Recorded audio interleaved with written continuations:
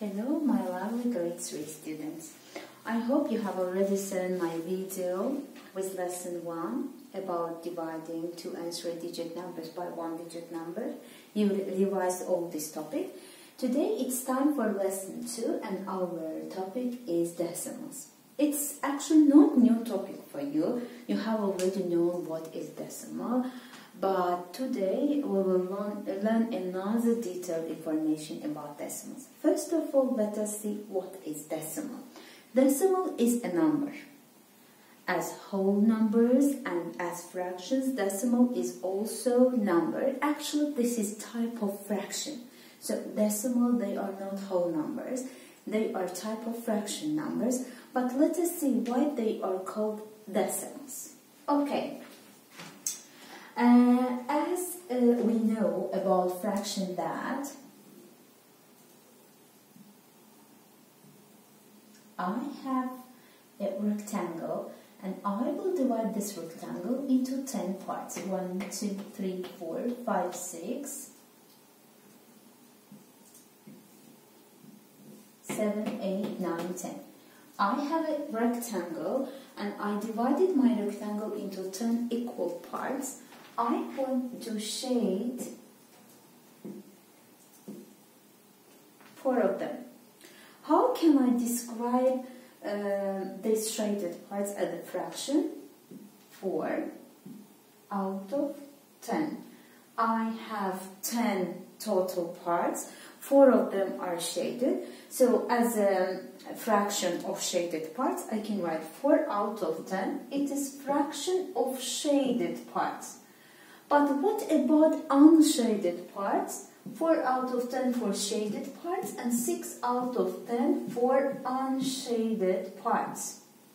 So 4 tenths and 6 tenths, they are fractions. They are ordinary fractions. I want to write them in different way that we'll call decimals. 4 out of 10, how I can write? You see any integer part here, any whole part? No, there is no any whole part. Like I don't have any whole shaded rectangle here. I have only one rectangle with 4 parts shaded in it. So I don't have any whole part. 0 point, it means no whole parts.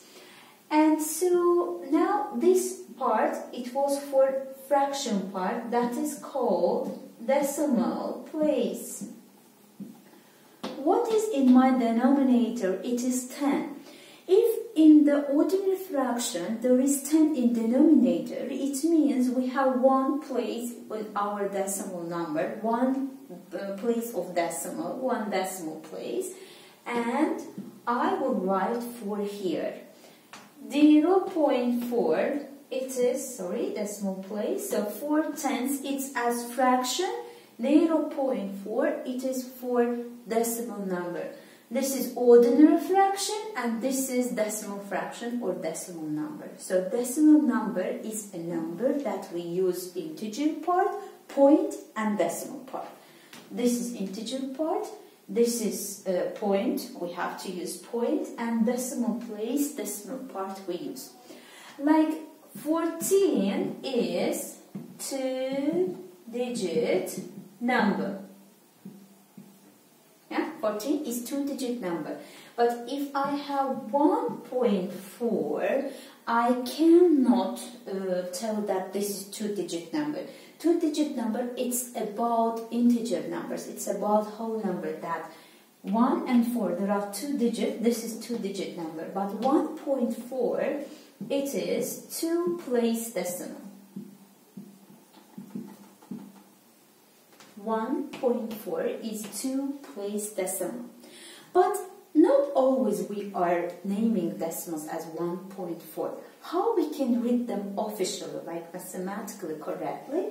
So, what you see from here, you see that we have some integer part, like whole part, and we have some decimal part. Okay, so it means it is 1 and 4 tenths. Let me write it here again. So 1 This is 1 and 4/10. We already know how to read fractions. First, we have to start from numerator and we have to say it in cardinal number, 4/10. And this is with ordinal number. And if we have whole part, we say 1 and 4/10. So it is 1 and 4/10. You know why S? Because we have here 4/10, not 1/10. So the same we can say about the decimal, 1 and 4/10. If I have 2 and 3/7, we say the 2.37. 2.37, this is short name how we can read decimal, 2.37. Sometimes they used to say 37, but officially in a short way, actually in international curriculum, they used to say 2.37. I met 2.37, 2.37, most of them, but as officially in a short way they say 2.37. But official name, mathematically correct name as official decimal name is 2 and 37. So 37 what? What do we see? We see that there are 2 digits in decimal part, in decimal place. It is 2 place decimal, 2 digits. It means in denominator we have 2 zeros, like this is 2 and 37 hundredths, so it will be 2 and 37 hundredths. Yeah, this is how we can read decimal. Let me write for you some decimals. For example, 12 and 5/10.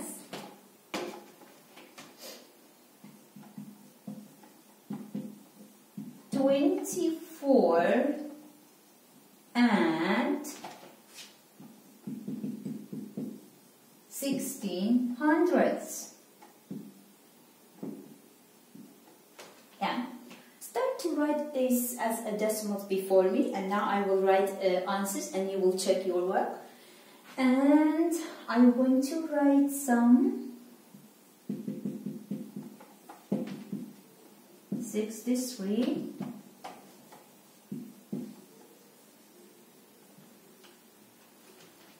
thousandths. Okay, let us start. So 12 and 5/10. Oh, 12 and it means 12 points, because 12 is integer part, and 5/10. So tenths, it means I have 1 decimal place, and this is 5.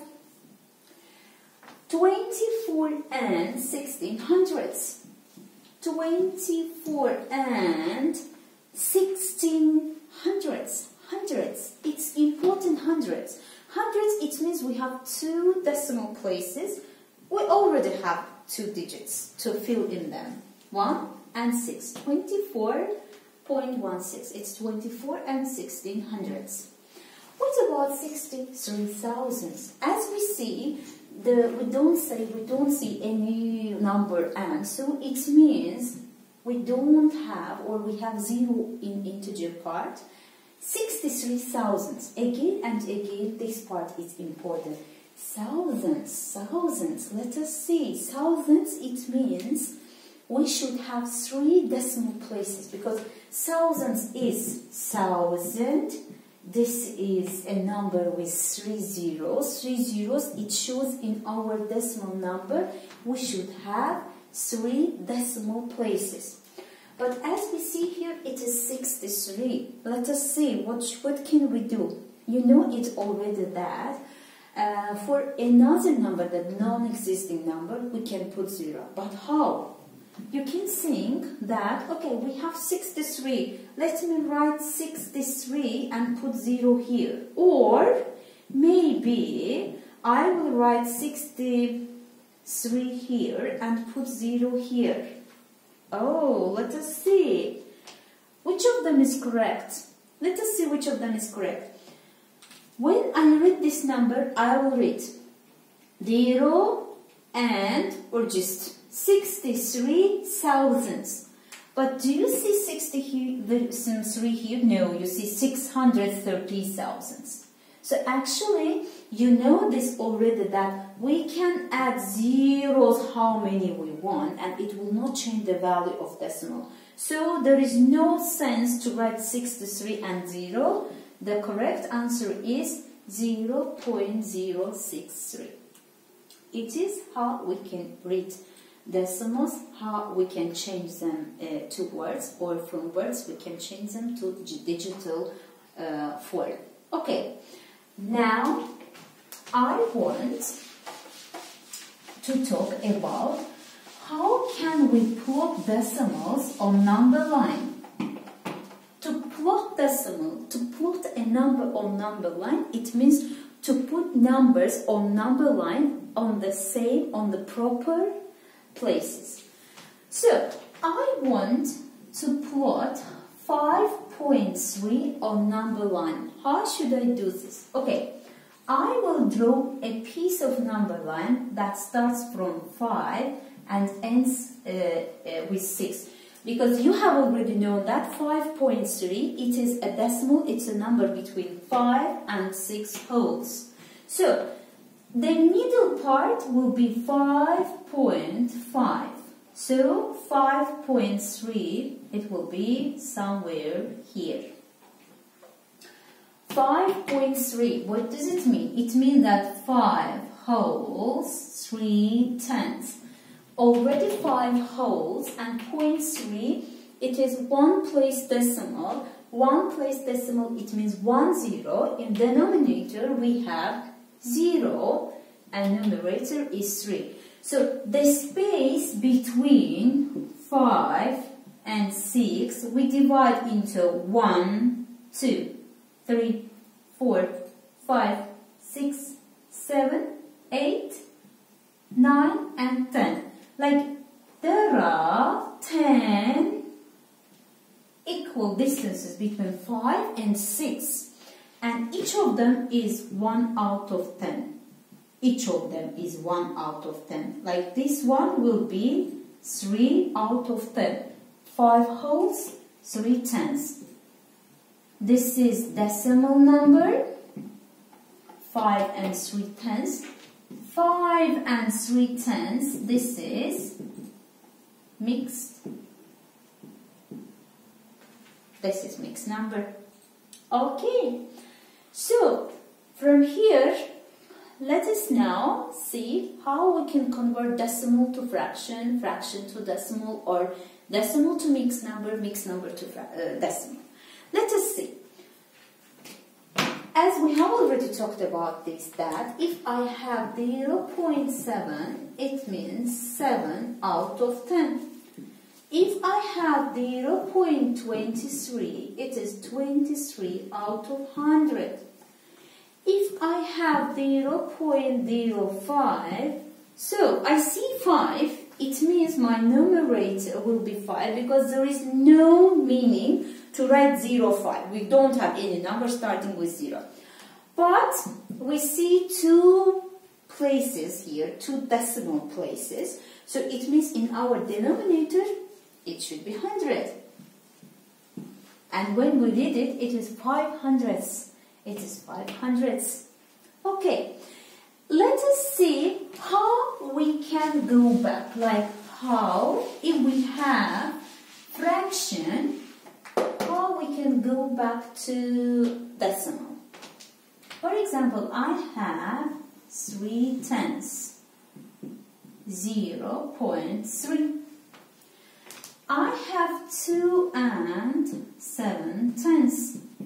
It is 2.7.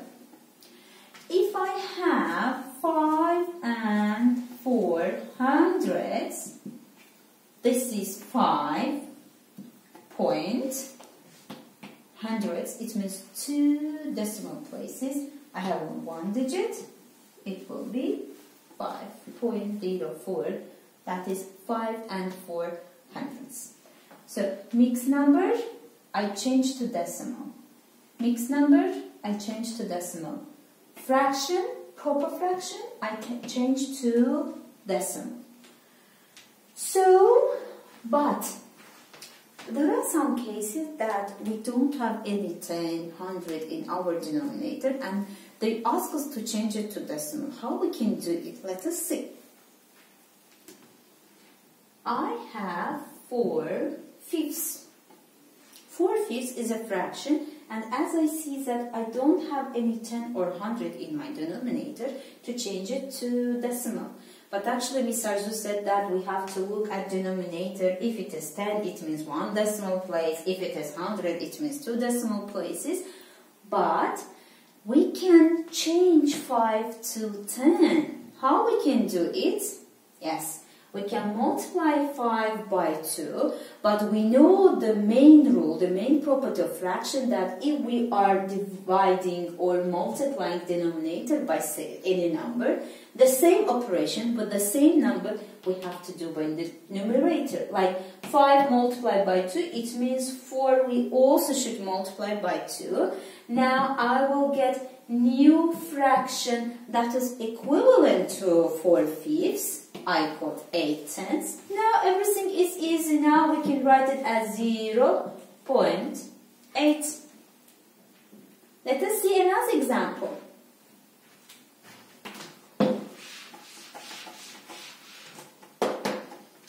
I have 3/4. Okay, I know that I should have 10 or 100 in denominator. 4 multiplied by what is 10? Somehow it's a little bit difficult for us. Let us make it 100. 4 times 25 is 100. So 3 we also should multiply by 25. We will get 75 or 100, 75 hundredths. Now everything is easy to write it as 0.75. There can be another case that it can be difficult to change a denominator to 10 or 100. Don't worry about it. For your grade, you will not meet such kind of fractions, such kind of problems. It's for upper grades. For your grade, everything will be okay with this. So, now we will look at another detail about decimal. It is how to compare and how to order decimals. Let us see first comparing. Okay. I have 3.2 and 4.7. It is 3 whole 2/10, 4 whole 7/10. It is clear that 4 whole and 7/10 is bigger. So Mr. Crocodile will eat the bigger number. So 4 and 7/10 is bigger than 3 and 2/10. If I have 3.2 and 3.7, okay, I see that my integer parts are same, 3 wholes and 3 wholes. But this is 2 out of 10. For this case, it is 7 out of 10. For which case, the shaded parts are more. Of course, Mr. Crocodile will eat 3.7. There can be another situation, like, let us see.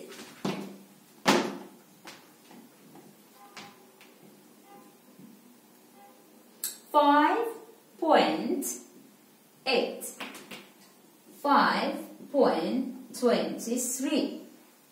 Let us compare these two decimals. Oh, maybe maybe you can look and think that, oh, of course, 5s are same. 23 is bigger than 8. It means 5.23 is bigger. No. To compare decimals, my advice to you, make them the same place decimals. Look, this decimal is one place decimal. Why it is one place decimal? Because in decimal part we have one digit, so it is one place decimal. But this decimal is two place decimal. Oh. So remember, we cannot compare one place decimal with two place decimal. We should make them the same decimal places. So of course, we cannot cancel 3. We cannot do this. So we can add another 0 next to 8. Now already we have two place decimal that we can compare. And now we see that 5.80 is more than 5.23. So Mr. Crocodile is going to eat 5.8. So we have already learned how to compare decimals, and if you know how to compare decimals, it's very easy to order them. Like if I have 4.6, 5.17 and 4.32. Okay, I have 3 decimals and I want to order this from greatest to smallest. Yeah, I want to start to order them from greatest to smallest. Okay. Let me look first at integer part. 4, 5, 4. Of course, it doesn't interesting for me. It doesn't matter for me what is in decimal part. If 5 is bigger than 4, so it means it is the largest one. 5.17. Okay. Now I have two numbers, 4.6 and 4.32. I want to compare them, but I remember that they should be same decimal place numbers. Let me add 0. It is 4.60, 4.32. Oh, 4.60 is bigger. I have to start from the greatest one. So 4.6. But you see, I wrote here 4.6. Remember, you will use it in your upper grades, in your future international exams. This is help. You help yourself